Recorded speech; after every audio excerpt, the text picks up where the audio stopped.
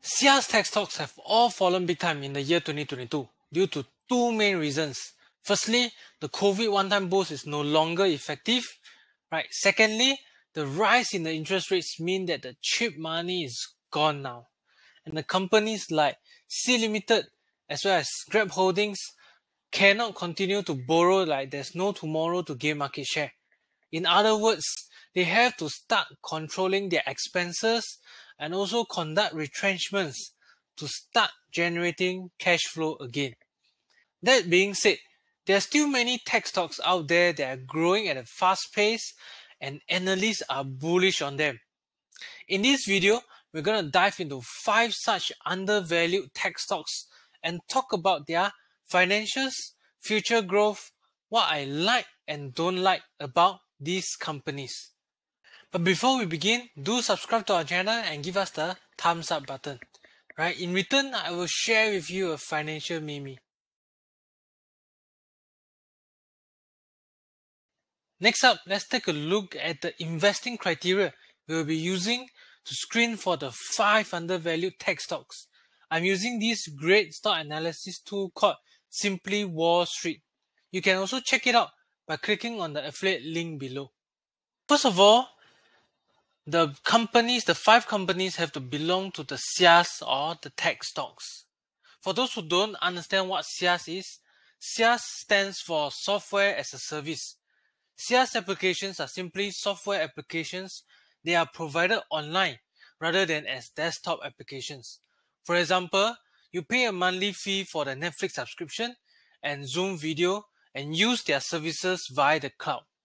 Next, we want to find out the tech stocks that have fallen more than 50% in the year 2022.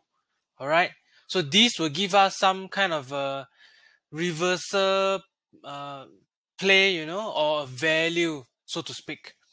Third, as many of the tech stocks are still loss-making, we focus on what makes them attractive to investors in the first place, which is revenue growth. So we are looking at more than 20% for this criteria. The last criteria we have is the analyst target price. So given that quite a number of analysts are covering all these high growth stocks, right, due to their popularity, we simply just piggyback on their research and filter for the stocks that have a potential upside of over 30% based on the analyst's 1-year target price. Okay, so after screening for all these criteria, I'm going to share with you these 5 stocks in the later part of this video. So do stick around to the end of the video.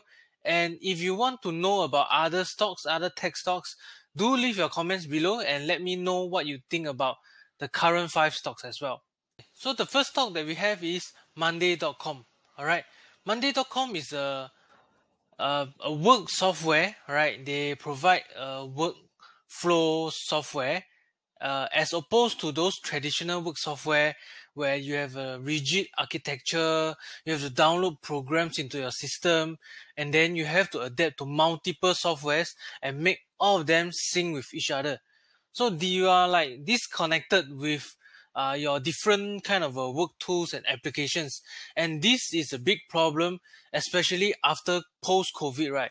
We all become more digitalized. We want everything to, work very smoothly. So Monday.com actually pioneered this new category of software called the Work OS. And just some characteristics, right, is that it is flexible and adaptable, right? There's a no-code building blocks, right? Basically, you can take like finance and you can combine with HR, you can combine with maybe expense management, you can also combine with the HR, you want to apply for leave, all these kind of things, and bundle all of them together into one ecosystem. So one platform to run all aspects of work. And this is very powerful because it is creating a single unified workspace. Alright, so this is a game changer for the kind of digital work environment. Okay, now let's hop over to Simply Wall Street where we'll look at the stock and the financial performance. First of all, Monday.com, right? If we were to look at it, the 1-year performance is down 60.8%. Alright, as of 30th December 2022. Now let's look at their the other two criteria. The first one, which is the revenue growth, okay, where the analyst is projecting a 24.7% growth in the future, all right, versus 13% that of the software industry and 6.8% of the US market. The other one that we look at is the target price, okay, the 1-year target price, which is over here, analyst target price. And if we were to zoom in to the date for today, okay, the average 1-year target price is around 150 US dollars. So that is a potential 24% upside. Okay, now let's look at their past financial performance. Right over at this tab, you can see a very nice chart over here. Now let's look at their free cash flow and revenue growth. So revenue growth has been spectacular, right? 78 million to 664 million in just 3 to 4 years time. Whereas the free cash flow has been negative, but there is a sign of turnaround in the near future. Okay, on top of that, let's look at their financial health. So over here, we see that their financial position is all mainly a lot of assets, all right, and it is debt free, all right. You can see that they have a lot of cash, actually 852 million worth of cash, all right, and it's most importantly, Monday.com is debt free. Okay, other than that, let's look at what I like and don't like about Monday.com. So I have put in a few notes over here. All right, so what I like about this company is that based on G2, all right, it is a comparison table of all the different like software tools and all that. So Monday.com has 4.7 stars out of 5 maximum stars. So that's a very high number. All right, higher than their competitors like Asana, okay, 4.3. Trello is a very popular one which I use to use it in my previous company. So 4.4 star, and Airtable, another popular one, 4.6. So Monday.com has the highest stars here. Okay, and what I like is that because Monday.com is actually they have a land, expand, and scale business model where they will ask the customers to sign up for a particular product, but after which they will continually expand the product range, and that includes things like they go from project management to CRM, sales, marketing, expense management, and all that. So all these, right, increase the TAM from 26 billion to 56 billion. All right, and like I said, it's operating close to free cash flow break even in the latest results, and it has tons of cash flow, okay, to grow by cross-selling. It doesn't have to be like other companies like Shopee, or you have to worry that you run out of cash and you need to maybe lay off people and things like that. What I don't like about Monday.com is that it is a very crowded space in this project management software platform space. Okay, you have peers like Salesforce and HubSpot, because if you are expanding your product range into like CRM, sales, and all that, you are facing against very big competitors like Salesforce and HubSpot, which already have an entrenched ecosystem. Okay, the last thing is it is still trading at around price to sales of 10 times, still kind of pricey for me. Okay, so Cloudflare, all right, is a leading content delivery network, okay, short form CDN, which provides fast, secure access to millions of websites globally. In addition, okay, Cloudflare is a leader in the firewall and protection platform services, right, over web applications like what you see over here. In the past, you have hardware, software, you need to buy and install them, like Sysmetic, Cisco, and all that. So these are more like you buy the software, then you have to install in your computer. But in future, the network, okay, this cloud network allows you to rent all these services, and that's where Cloudflare comes into the this space. Okay, and another thing I like, okay, about Cloudflare is that one of the very popular anime website I regularly go and visit. Okay, Cloudflare is actually the one powering the performance and security of this anime website. All right, and with over 11,000 networks over the world, all right, they are data localization platform. That means if you are based in Singapore, okay, you will connect to the Singapore's network, okay, the data center over there. If you are in US, you'll connect to the US network. So this is very localized, and it is proving to be very popular with customers because of the speed, the security, and all that. And organizations actually look to store their data locally. They don't want to, Singapore, maybe Singapore website, they don't want to store their data all the way into the US or Korea or Australia. They want to store it locally for regulatory reasons. And that's where Cloudflare, is well aligned with that. And also on top of that, you have privacy issues, geopolitical pressure, all right, among all the different countries. So Cloudflare is a global network powerhouse over here. Okay, now let's jump back into the Simply Wall Street, right, where we will look at the financial performance as well. So same thing, let's look at their revenue growth. Okay, 27% for the next 1 year versus industry 10%. Okay, and looking at the analyst target price over here, all right. So 1 year target price is at $61. So that is around 36% potential upside. Now let's jump to the past financial performance. You can look at the revenue growth, all right. The revenue growth, the blue color line over here, it has been also very impressive, growing from 84 million in 2016 to 894 million. That's around 10 times, right? 10 times jump in the revenue in just a short 7 years. All right.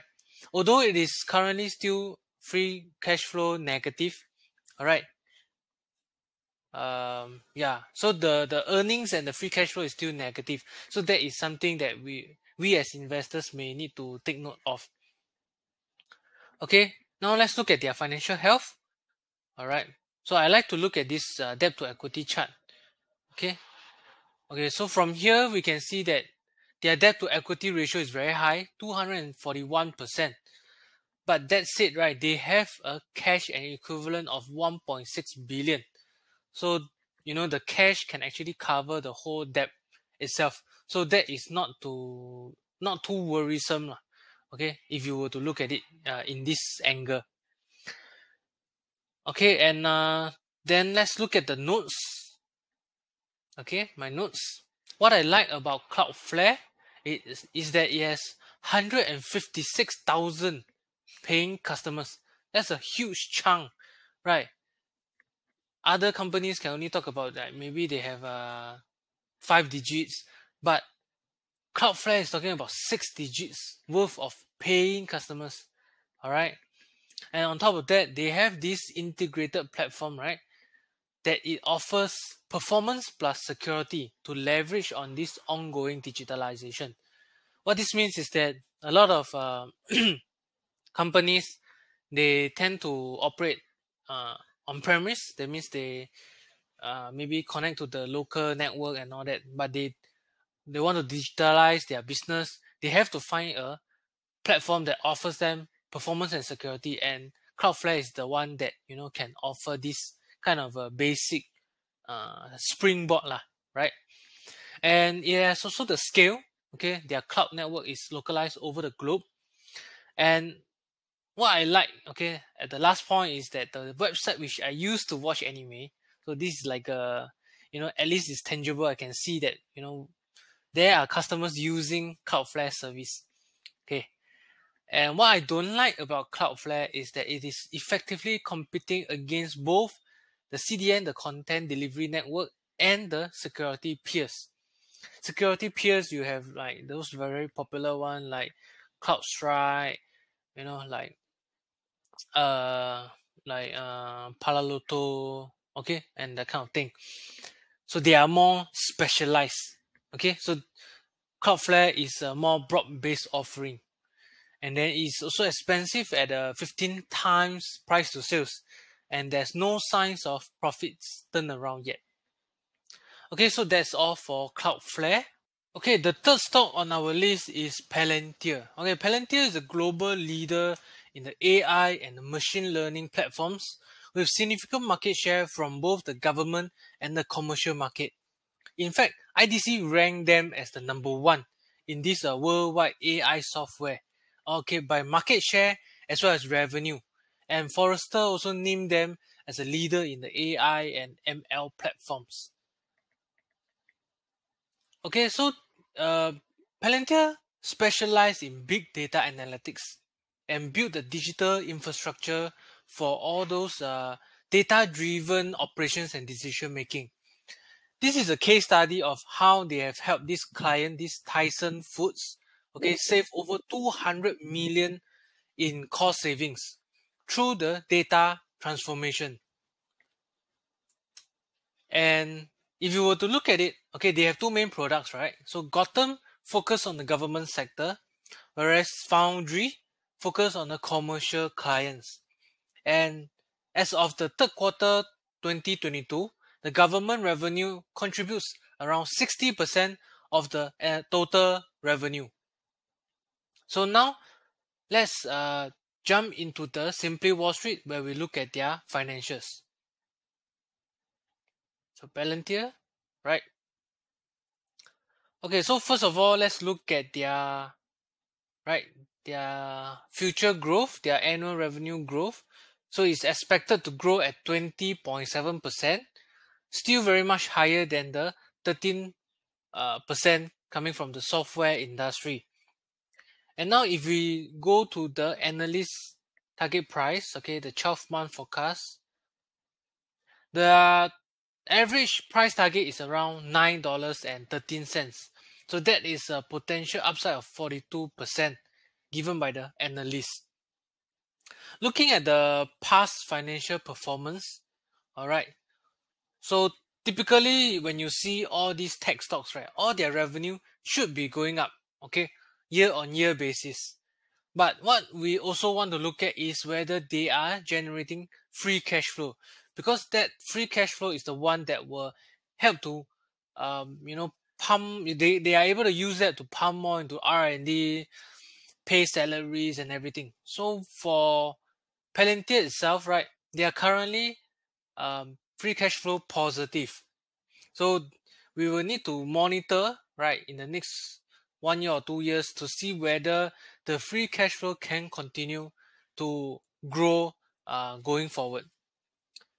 And next, okay, looking at the financial health is very important for SaaS stocks. So in this aspect, right, Palantir is doing very well, 6/6 for the financial health score.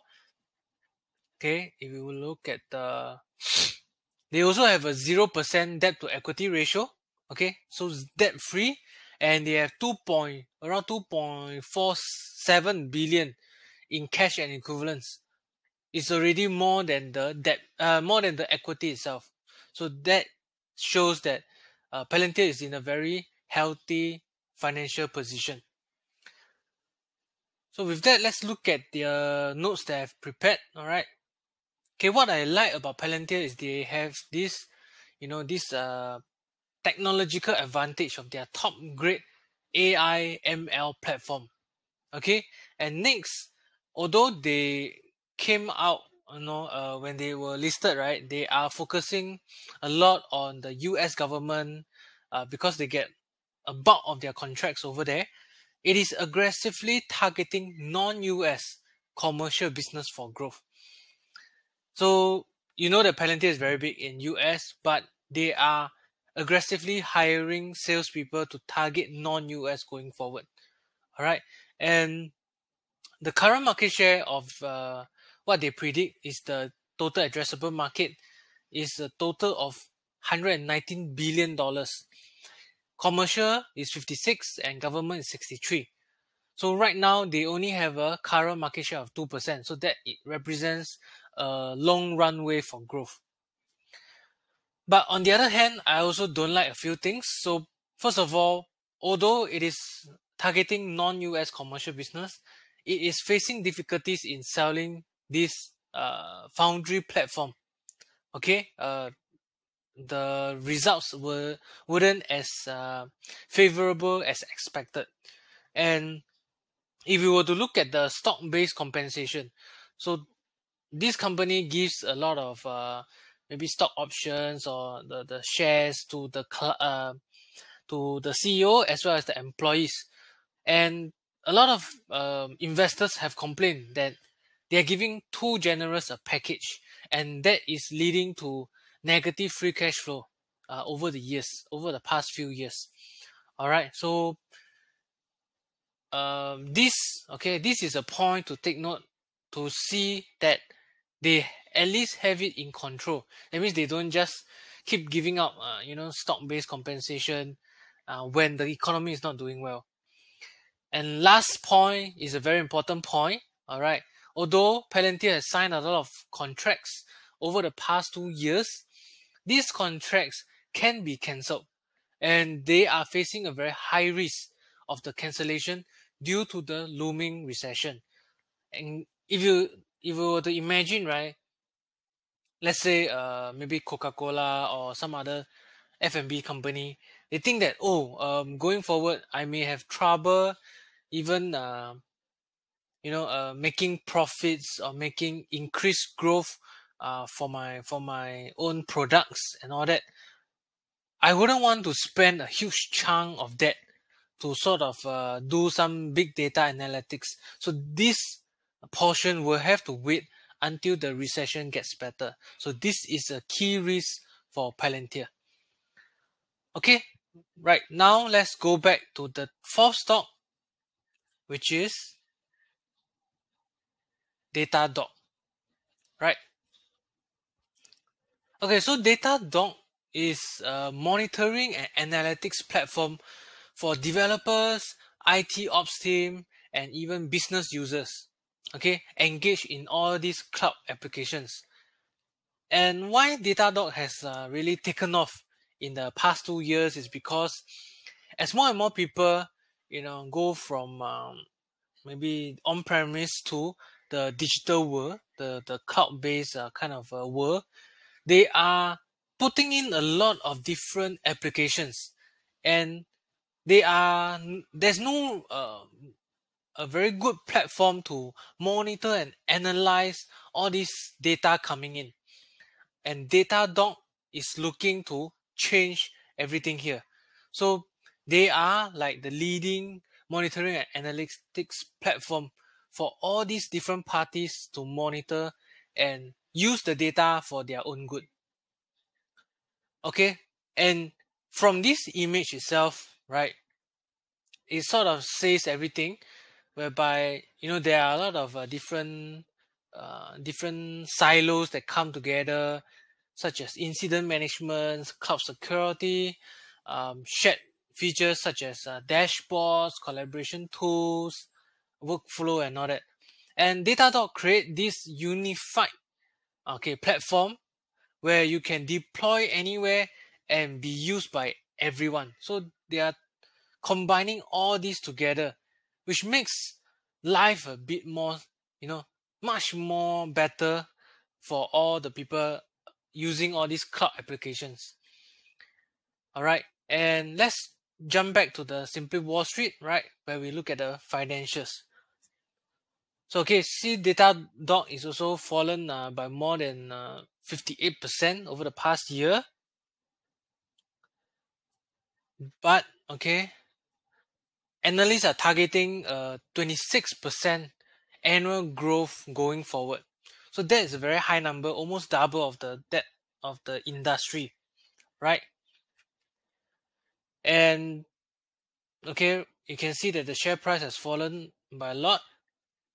Okay, and if you were to look at the average price target, it is coming at 110 US dollars. So that represents almost a 50% potential upside. All right. Going to the financial performance, the past financial performance, we can see that the revenue has been spectacular from 100 million, okay, in 2017 to 1.5 billion. All right, that is a 15 times jump in, I think, in 4 years, right? And you can see that they are the only one, right, so far that we have covered, right? The three stocks that we covered before. Right now, Datadog is the only one that shows a very clear trend that free cash flow is growing together with the top line as well. And if we were to look at the financial health, all right, okay, we can see that they have a 57% debt to equity ratio. However, if you were to incorporate the cash and equivalents of 1.7 billion, okay, in cash, that is already much higher, or 1 billion higher than the debt they have of 738 million. So not to worry, and Datadog do have a strong financial position as well. All right, more cash than the total debt. Okay, so let's look at what I like and don't like about this company. Okay, I have a lot of things to like about Datadog, to be honest.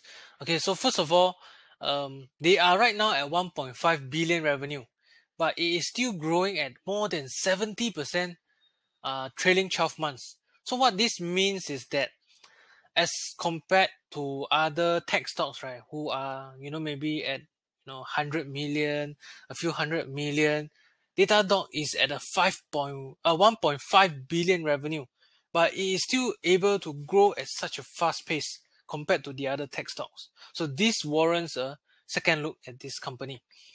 Next, there's a strong retention rate of 130%. What this means is that people are staying with the platform, all right, using their products, and continue to pay more for the subscription services. Okay, this brings us to the point number 3, where there's a upsell and cross-sell wonders. That means if you were to look at their, the presentation, the corporate presentation, which I will share in the comments down below, right? 80% of their customers use 2 products of Datadog, and it is growing. A lot more people now are using multiple products, where 16% of them actually use 6 products in total. So that is a very, when you talk about stickiness, people who are already using 6 products, they wouldn't want to change to another platform just because of maybe some cost savings and things like that. So if you are using 6 products in a whole ecosystem and have them link up together and things like that, chances are you will continue to stick to the platform and continue to explore what can be, what can make your life a better one, what can help to make your work simpler and more efficient, right? And most importantly, right, I like this free cash flow margin coming in at 24%. So that means out of maybe $100, right, of revenue, $24 is actually coming in as free cash flow.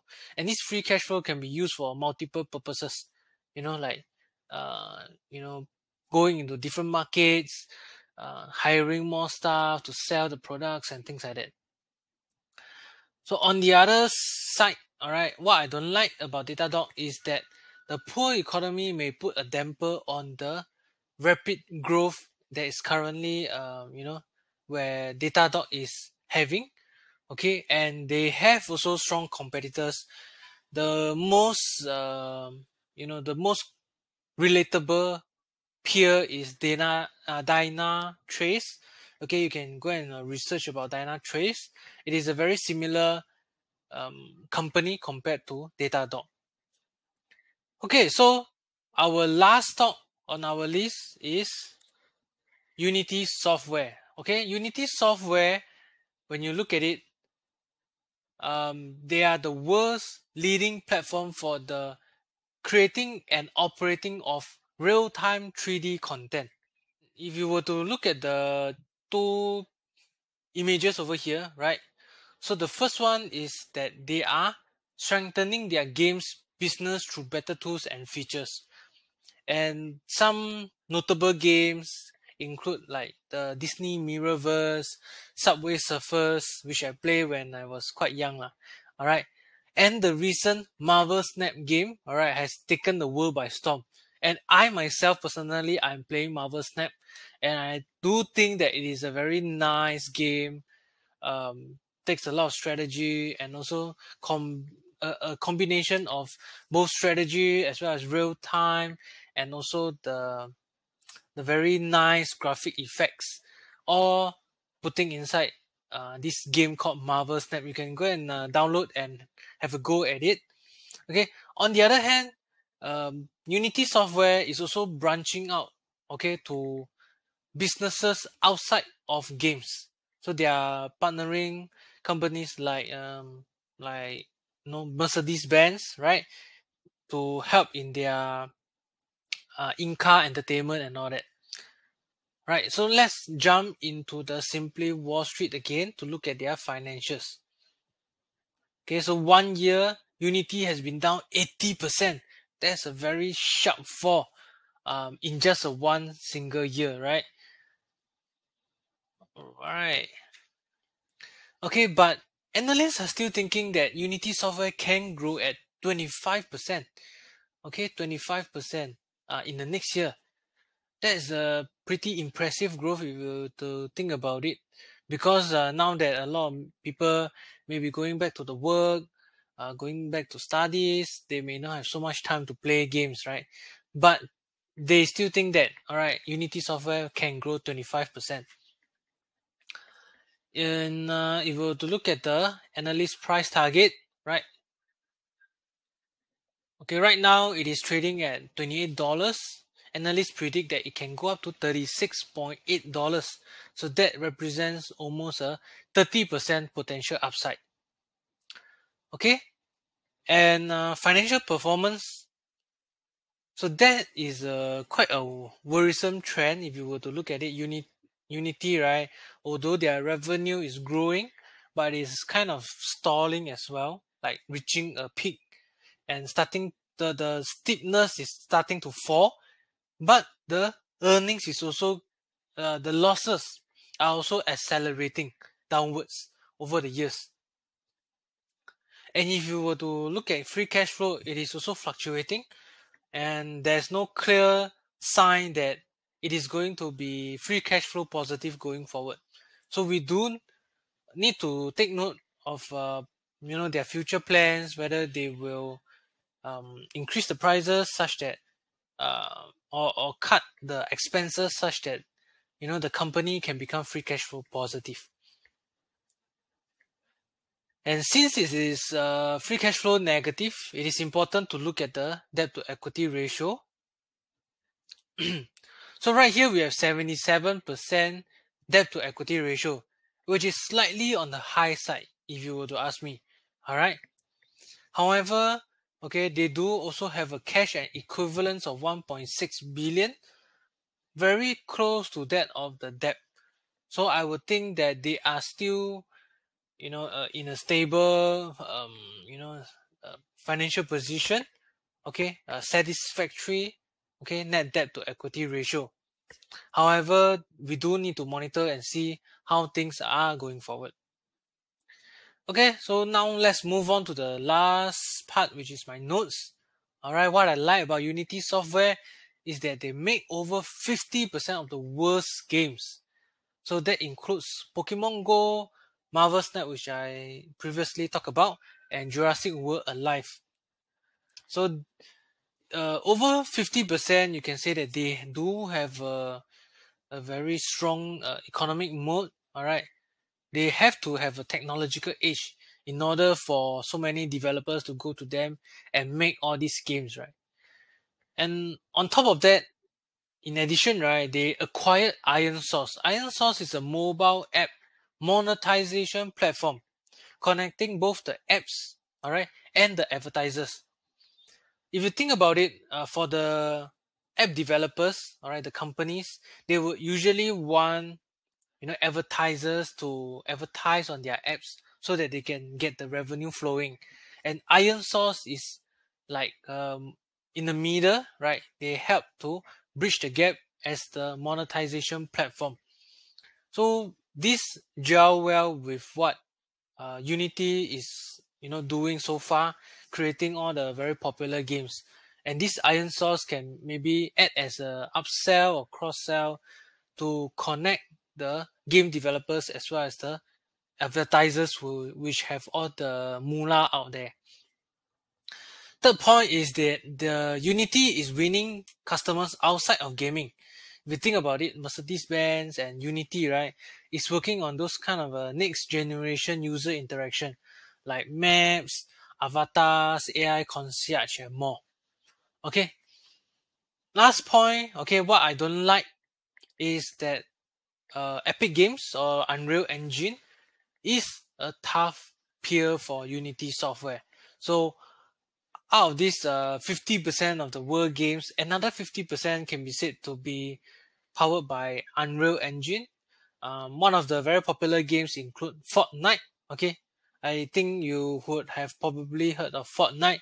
It is created by Unreal Engine, which is a competitor of Unity software. Next, given that there's a recession fear, the whole app or advertisement sector may be struggling going forward, and this is this may be a short-term bad effect for Unity software, given that less people want to develop games, and also less advertisers want to spend a lot of money to on all these mobile apps. These five stocks are five stocks that have fallen over 50%, revenue growth more than 20%, price target more than 30% upside. The first stock we have is Monday.com. It is focused on the workflow operating system. The next one is Cloudflare, cloud rental platform. It means instead of you buying all those data storage in the office, you can just connect to Cloudflare and they can power your performance and security and things like that. Third is Palantir. So Palantir is focused on data analytics. If you think about it, there's a lot of data flowing everywhere. So Palantir will help you to build something that's customized to your own business, help you to analyze and how to save on all these maybe processes to lead to cost savings. All right, so Datadog is what we call a unified cloud monitoring platform. Okay, so they have all these cloud applications and they help you to create a dashboard and monitor all these cloud applications at one go. Last but not least, we have Unity software. It is focused on real-time 3D content, and it helps all these developers using their software to create all this real-time content. Once you start to create the content, you'll be definitely sticking with the software. It doesn't make sense for you to create a game halfway and then to plug off and then go to another competitor. Alright, so these are the 5 undervalued tech stocks. Thanks for watching our video, right? We hope that you have enjoyed it. What other stocks do you want us to analyze? You can let us know by leaving a comment below. By the way, I will also leave the corporate presentation URL links below, right? So do feel free to do more research on these 5 stocks yourself. And if you want more tips and advice on how to invest for the better, be sure to like my video and subscribe to my channel. Next up, if you want to know how to navigate today's era of higher interest rates, make sure to watch this video over here. Alright, I'll see you next time.